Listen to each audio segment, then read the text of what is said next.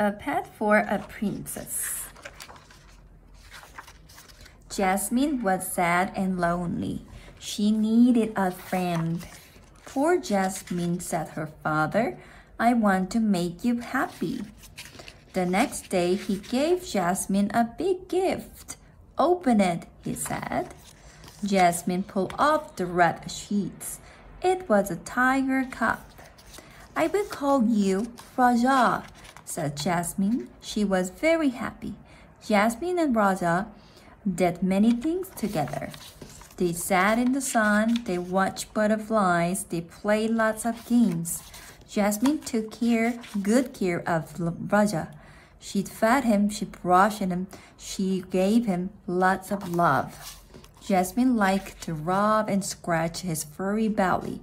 Raja liked it too. Purr.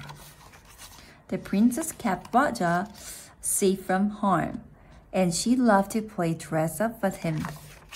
Jasmine made Raja a cozy little red bed. At night, they fell fast asleep. As time passed, Raja grew bigger and bigger and bigger. Raja became a very big tiger and a strong tiger too. Now Raja keeps Jasmine safe from harm. Raja is too big to play dress up. He's too big for his cozy little bed. But he will never be too big for a belly rub or a hug. The end.